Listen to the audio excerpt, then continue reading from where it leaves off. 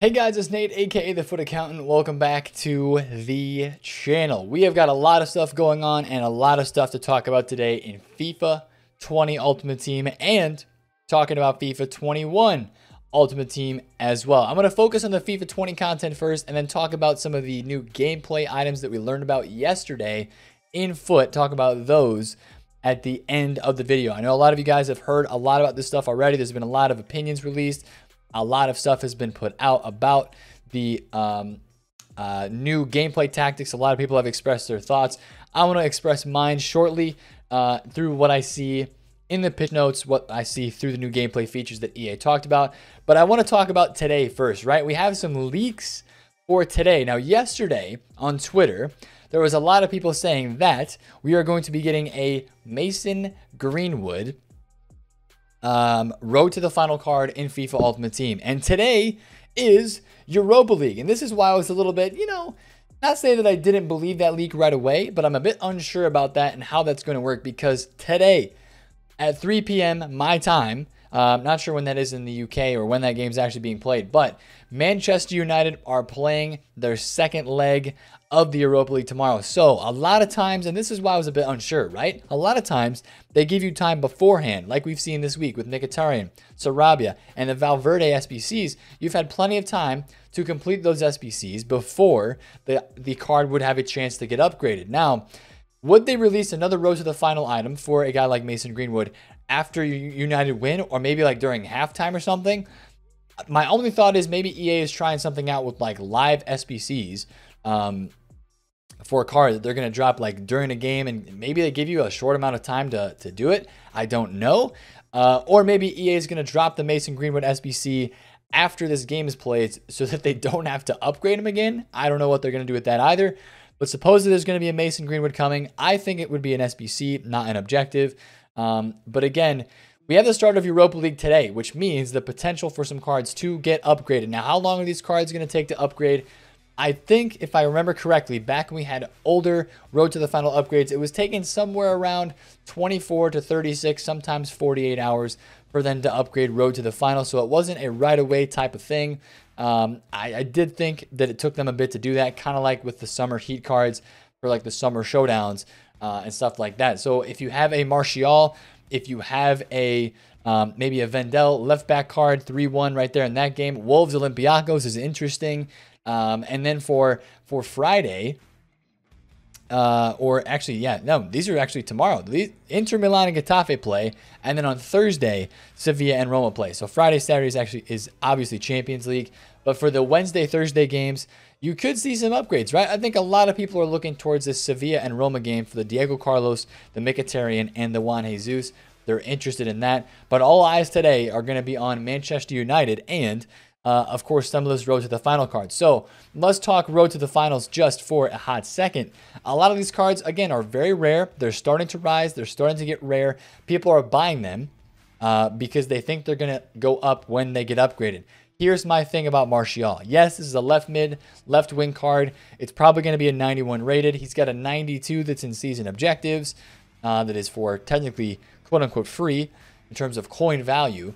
But I feel like some of these cards have risen enough already. We're at a stage of the game where I don't know if there's going to be that much hype for these cards to actually rise up when an upgrade comes. Because is this card actually worth 200,000 coins? Well, it is Manchester United. It's Martial. Yes, possibly there's extra hype around this card. But maybe a guy like Wendell? I don't think it's Vendel. I think it's Wendell. That's how you say his name. The left back, this guy right here, with his road to the final Europa League item. I'm not sure how much he costs these days. 40k, 50k for this card. This is going to be an 88 rated card. If Leverkusen can come through and win tomorrow, which they have a 3-1 lead on Rangers right now, so you would like to think that they can. But this card, would he go up a little bit? Yes, possibly, but a lot of these cards have already risen already if you look at their FUTBIN graphs, and I would show you FUTBIN graphs right now, but FUTBIN is actually down. If I go over to futbin.com, click on the link, the website is actually down right now, so I'm not sure what's up with that, but I can't see anything on FUTBIN at the moment, so I can't show you that. But I know a lot of these cards have started to rise. Road to the finals from the Europa League and from the Champions League. So I'm a bit skeptical. Do I want you to sell on the hype and take the profit if you have some of those cards? I mean, that's kind of up to you. If you just want to use this card because, you know, it's going to get upgraded and you want to have fun with a 91 Martial, then hold on to it. I think you can expect to wait a little bit for that upgrade.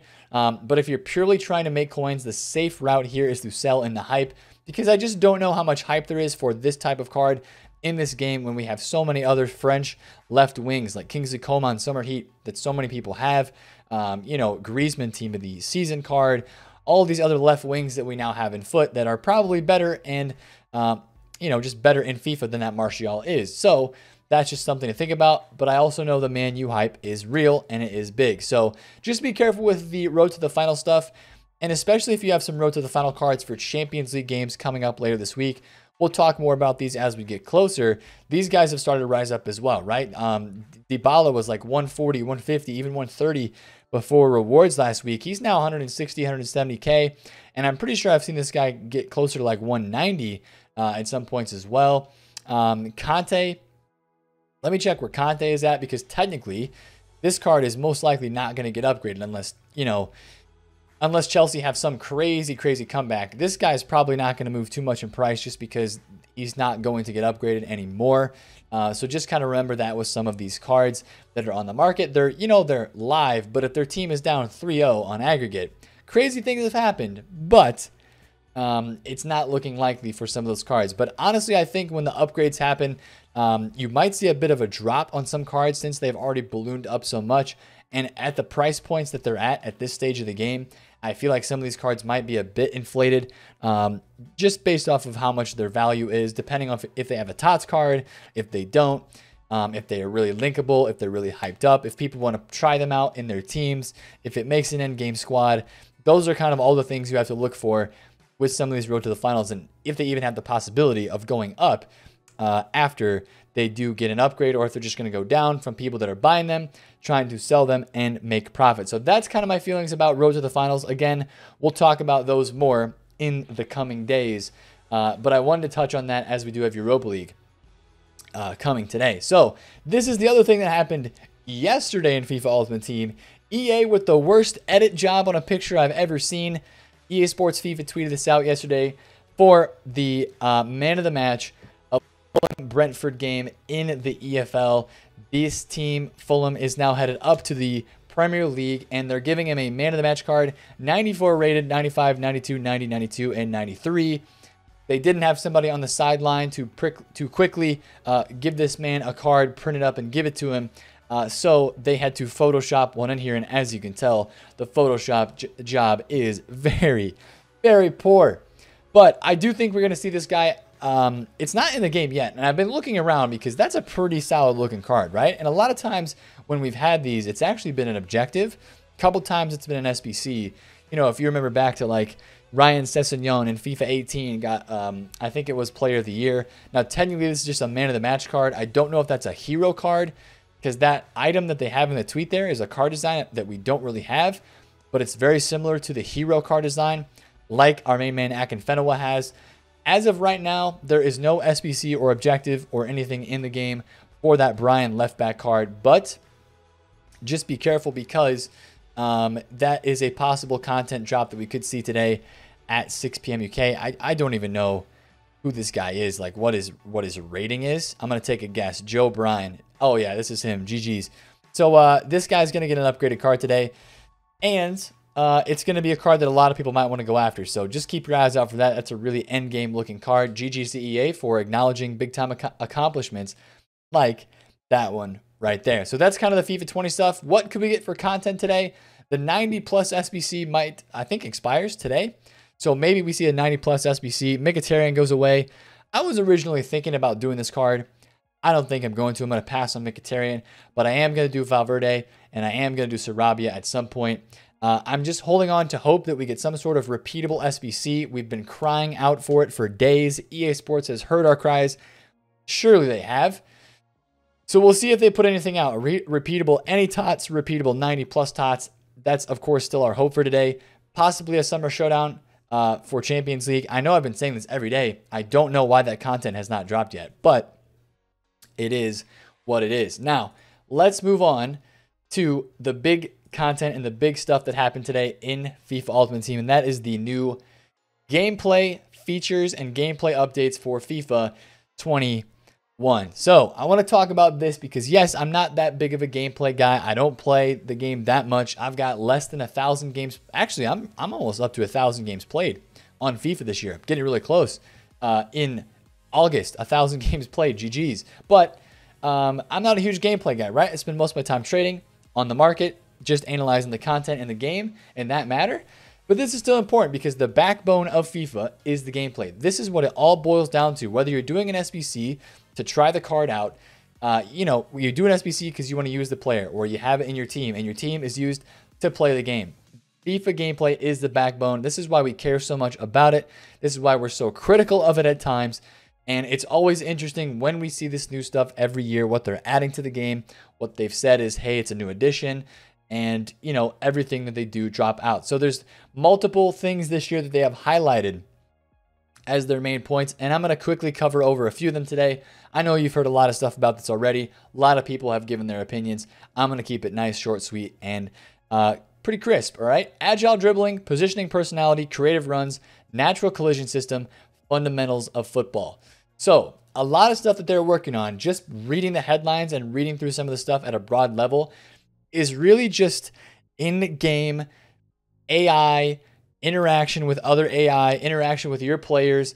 It's more about not adding a new feature, like a new type of shot or a new type of way to do this or do that. There's a couple things in here that are like that, but most of this is related to making the gameplay just feel better. And that's the mentality that I like. Now, is it gonna actually come to results on the pitch? Is it actually going to, manifest itself in the game in a way that is fun, that we like? We shall see. But I like just the way that this is going, because they're brutally honest in some of these videos, and some of the stuff that they said, they're really honest. They said, hey, we didn't do very well in this, or hey, we were trying to stop this in our game. And they, in a couple of the sentences they had in here, they didn't bash their game, but they said, hey, FIFA 20 was not very good at this. We want to make it better at FIFA 21. So this is also the first thing I'm going to say before I dive into this. The new stuff that they add to the game every single year, the new features, the new controls or whatever, it is always overpowered. So you're going to want to notice this stuff. You're going to want to read through it.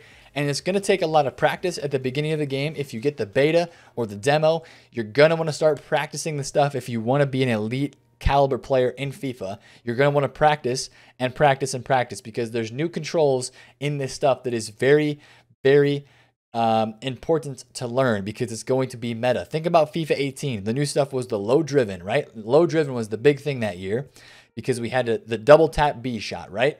And that finish move, that way of scoring goals, was the most overpowered thing in FIFA 18 by far. Everybody scored low drivens. FIFA 19, what happens? They come out with the move your keeper stuff, right? That was very OP. And I don't think there was anything about the new skill moves. Maybe the Tornado was a new skill move, and that was OP, right? So stuff like that is going to be OP. The new stuff is always has a tendency to be more overpowered in the game. And this is one thing that I'm a bit worried about, this agile dribbling. This year, a lot of people in FIFA got really good with left stick dribbling because the game was so slow, a lot of constant twisting, turning. And this is probably going to take it to another level of park the bus in FIFA 21. That's what I'm a bit scared about. But basically, to perform an agile dribble, as you can see down here, this is Hyunmin Son, my guy, dribbling with the ball, absolutely doing Ashley Young dirty in this clip, as you can see. But it's almost just like keeping the ball kind of between your feet. The agile dribbling, holding the R1 or the RB on the Xbox controller, very precise, rapid touches, and of course, the quicker and the better agility and balance type of player you have, like a Ben Yedder, like a Neymar, like an Mbappe, the better they're going to be at making these dribble moves. So that's just kind of like an easy thing to understand. But, probably people that have really, really good dribbling abilities are going to be able to make people look silly in this game. I hope skill moves are very fluent, able to be chained, a couple in a row. Because if you're a skiller on this game, if you're really good with skills and dribbling, you could have a massive advantage if you learn to do this very well in FIFA 21. Contextual dribbling is enabled for certain positions to achieve more dynamic dribble regardless of the technique you're using. We've also improved player agility and animation transitions by performing left stick dribbling and strafe dribbling using L1 as introduced last year. So strafe dribbling is kind of like when you're keeping your foot on the ball. If you guys ever use L1 or LB dribbling, it's kind of like you're keeping your foot almost on top of the ball. Honestly, it's used to kind of troll people most of the time, but that's kind of a fun method to use as well. And you know, the more nitty gritty and the more stuff that they add with this, the more interesting that's going to get. Now, creative runs, this is something that's pretty cool. You can take control over the direction of the runs your teammates make by flicking the right stick after triggering a run with L1 or LB. So when you make an L1 or LB pass, you can see there how this how Salah makes a pass, and then he kind of flicks the stick in a downward motion, and Salah makes the run downward. This is one of the things that I'm the most excited about for this game, because you can control the AI players to an extent and make the runs yourself. This opens up a whole new realm of creativity. This is something that I would get excited about, right? I would get very excited about this. And I think this is going to be another one of the very, very overpowered features in Foot 20, right? Because if you're good at this and you know to drag this Salah in behind and it's going to position change him to that center back, which he's going to bring forward, you now have to make that tough decision to whether am I going to cover Salah's run or am I going to go to the ball. This is also going to encourage more parking the defense in the box, because of course, if he has a CDM sitting down here at the box, it's going to be harder to make that run and the pass. So again, something that's from this year, it's going to transition over into next year. Direct pass and go as well. I'm going to leave the link to all of these pitch notes down in the description if you want to read it more yourself. And please feel free to comment as well on this video with some of your thoughts. And then, of course, you can decide where your teammates make their run by pass by immediately flicking the right stick in the desired direction. Okay, that was just what I was talking about right there. So the other one is a direct run or direct pass and go with 5 different players at the same time. And basically what that does is player lock, press in both sticks at the same time to lock your current player when in attack. When you're locked to a player, pass the ball, the CPU AI will then take control of that on-ball player, allowing yourself to move off the ball. Move off the ball. Yes, that is correct.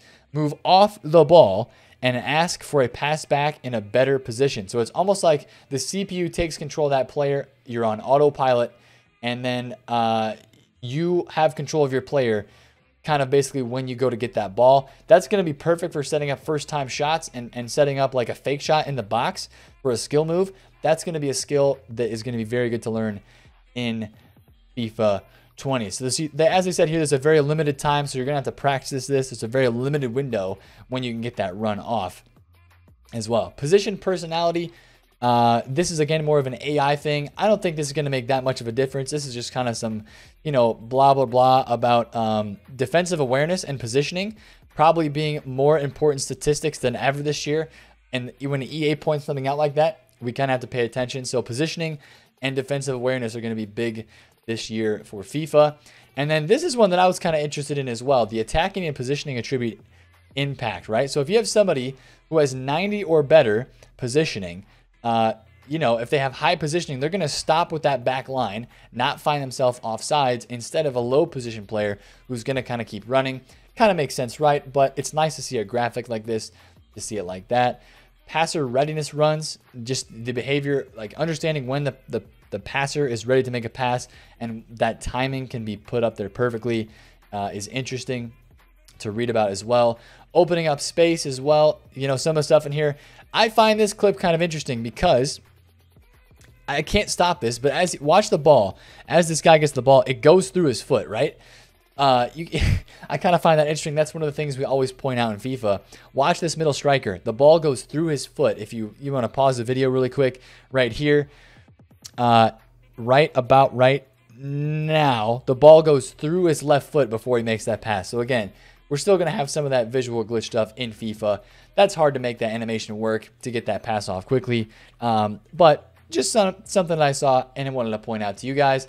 Defending, again, they're talking about defensive awareness with run tracking. You're going to have to be smart this year because of all the new attacking that you can, put your own runs in and move your players off the ball. It's going to be very, very important. Smoother encounters is interesting. I feel like this is going to cause FIFA 20, as you can see right here, the difference between 20 and 21 you can see how there's kind of like a jumbled mess. Players were falling over everywhere, and it was just like a whole big mess, right? Now, FIFA 21, what you see is that defender that came in went to come clear the ball. Instead of falling over here like he did, this defender now is able to recover very quickly and clear that ball. I know a lot of you guys call like speed up lag a thing, or like when a player gets a speed boost. The only issue I have with this is a player might feel like they're getting a speed boost, and it might look a bit unrealistic in some circumstances in this game because of this new update right there. Another idea here with that, enhanced CPU AI and competitor mode. They did something with headers as well. And so supposedly FIFA 20, we made a decision to buff or to nerf heading. And now they're basically buffing it this year with manual heading. To enable this option, a player will set the assisted headers option to off, as detailed later. I'm not going to read too much about this, but make sure you read up on some of this stuff. They talk about defending a bit more, blocking, passing. This is a bit of a problem. They're basically adding blocks. There are more block shots in FIFA, so you're going to have to basically dribble the ball into the goal if you want to score.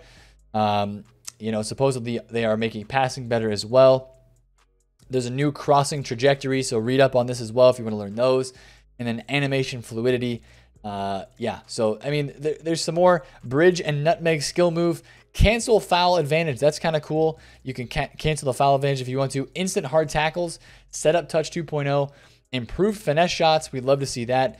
And then the super cancel mechanics. This is a big one as well. If you're a skiller, you can cancel skill moves right here. If you guys have not seen any of these tweets right here, this is from Dr. Poplove or Poplove on Twitter. You know, he actually goes through a really good amount of stuff right here. This is a guy that works at EA. So it's at Dr. Poplove on Twitter. You want to check out a couple of these tweets. He goes into a little bit more description and detail on some of those skill move cancels, the instant hard tackles, and some of the actual like button press controls for FIFA 21 and the new updates and stuff like that. So that was a lot of stuff to talk about. I appreciate you guys hanging in there today. I talked for a while, but I'll leave the link to those tweets and to the pitch notes down below in the description. So make sure you check those out. Drop in the comments what you think. Some people are really excited. Some people are like, oh man, it's the same old BS from EA every year. You know what? I'll remain cautiously optimistic until we see a game, until we see the beta, until we see the demo and stuff like that. Hope you guys enjoyed the video today. Smash a thumbs up if you did. Comment down below if you have any more questions, and subscribe to the channel if you're new. It's been Nate, the Foot Accountant. Catch you guys later. Peace out.